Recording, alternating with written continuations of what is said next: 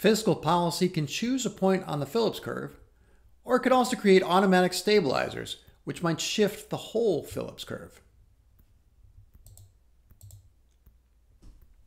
We'll go through some of the equations of aggregate expenditure. Start with a really stripped down aggregate expenditure model.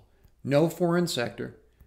AE equals C plus I plus G.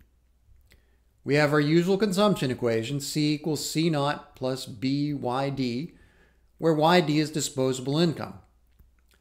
I, G, and T are each set at some exogenous level, I naught, G naught, T naught. We do the usual bit of algebra. The details are up in that gray box. Solve y equals 1 over 1 minus b times all our terms involving the naught. The multiplier, showing how much y changes with changes in I, is going to be 1 over 1 minus b. So if b were 80%, then the multiplier is going to be 5. We've done all this before. Now suppose we have some countercyclical government spending. That means that as income goes down in a recession, the government spends more, things like paying unemployment benefits. Model that as G equals G naught minus little g y. Little g will be between 0 and 1. Leave everything else the same, keep it simple, solve that out. Now we collect terms involving y on the left-hand side. That little gy term comes over, changes sign as it crosses the equal sign, make sure to remember. Then we divide through.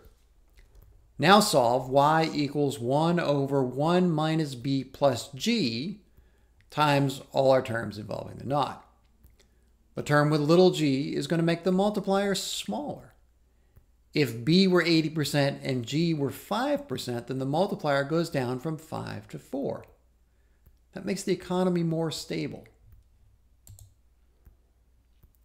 Now add in both countercyclical G and countercyclical T.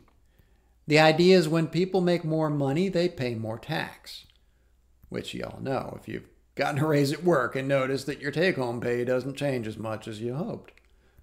We formalize that in the equation, T equals T naught plus little ty, where little t is between 0 and 1. That's the tax rate. Otherwise, it's the same model as before.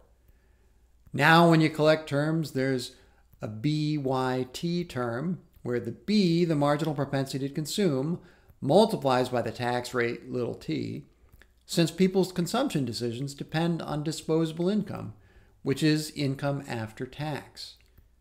Now the multiplier is 1 over 1 minus b plus g plus bt, which all combine to make the multiplier even smaller.